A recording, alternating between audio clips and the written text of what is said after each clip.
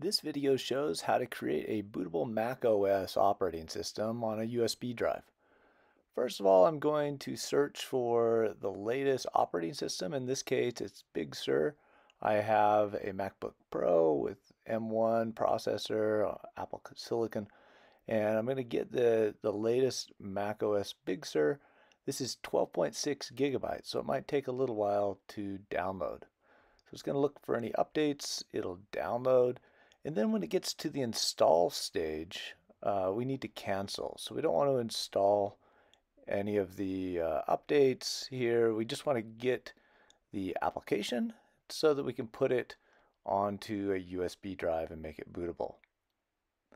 You might want to do this, if you're going to be refreshing your computer, giving it to somebody else, returning it, something like that.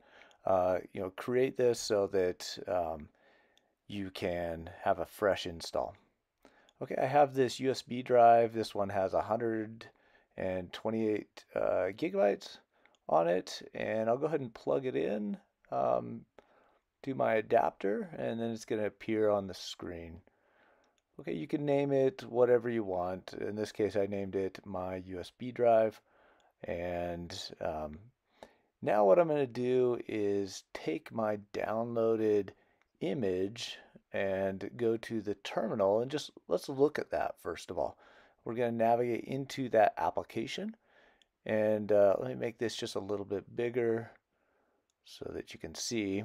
So I just changed directory to the root of the drive, and now what I want to do is go and just look at the applications.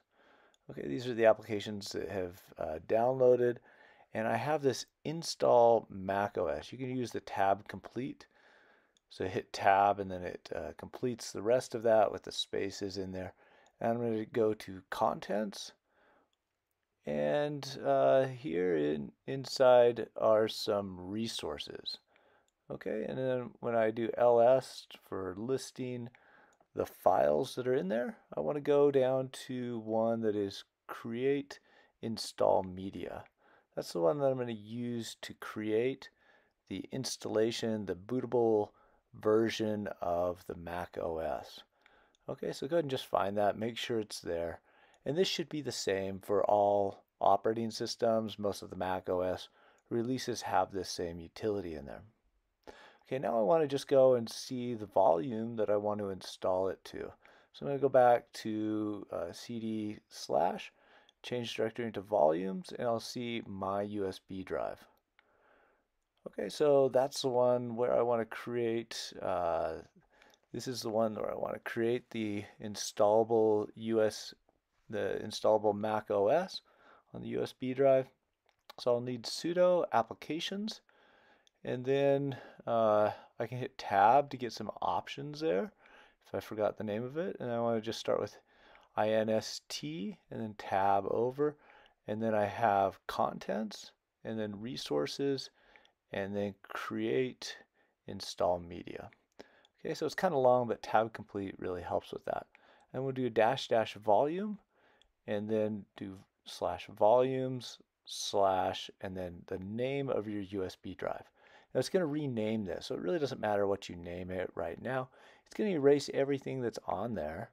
And then what you need to do is go ahead and just put in your password and then click confirm, which is Y for yes. And then it'll erase the disk and then create your installable media. Now this one took just a little bit of time, even though it's a USB 3 and it went pretty fast. It's 12.6 gigabytes and it's writing to it. And so I went ahead and just pause the video here. And then when we come back, we'll see the rest of it in copying to disk. It took a long time for that. And then making it bootable was the final stage of that. Okay, so here it is, copying to disk.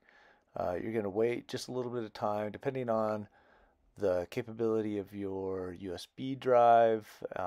If it's USB 2, it's going to take a long time. For that, USB 3 is going to be much faster. Okay, so here it is, making the disk bootable. And that's the final step in making this an installable macOS that's able to be booted from the USB drive. Now in the next video, I'm going to create some additional instructions on how to refresh your computer.